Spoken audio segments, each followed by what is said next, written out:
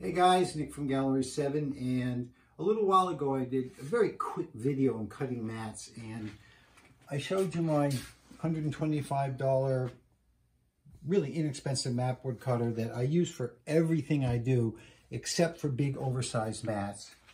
So here I'm cutting a big oversized mat, and the problem people have, there's a mat board cutter, I think it's called a Dexter. It's a little handheld, beautifully made aluminum thing that you hold by hand.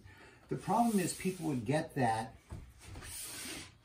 and then they just take a regular ruler and try to hold it on the mat board, and it's really hard to push hard enough to cut without a ruler moving.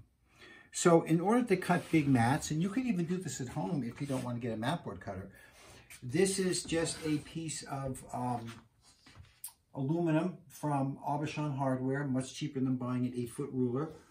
And I've got a block of wood here and a block of wood at the other end. So when I'm cutting like this, if the ruler can't move, works perfectly. And now we're going to cut the last cut. I've already cut 2 of these.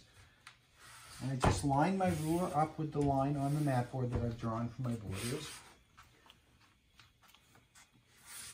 Also, in another video, we'll talk about how to measure mat board, you know, measuring the border and all that kind of stuff, which has been greatly overcomplicated by all types of people. So I would enjoy doing a little thing on how to measure. Okay, I'm right on the line. And just like before, that little red mark, I'm going to line that up with this line, which is a starting point. And when I cut, I'm not cutting now, but when I cut, I'm going to stop right on that pencil line.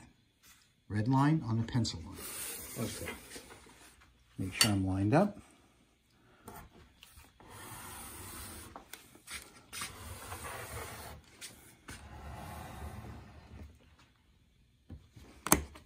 And there we go. Now, when you take the mat board out, it's easy to kind of dent the little thin edge of the mat board.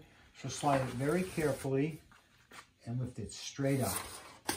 And there it is, all cut. And we'll show you this job when it's done. Thanks.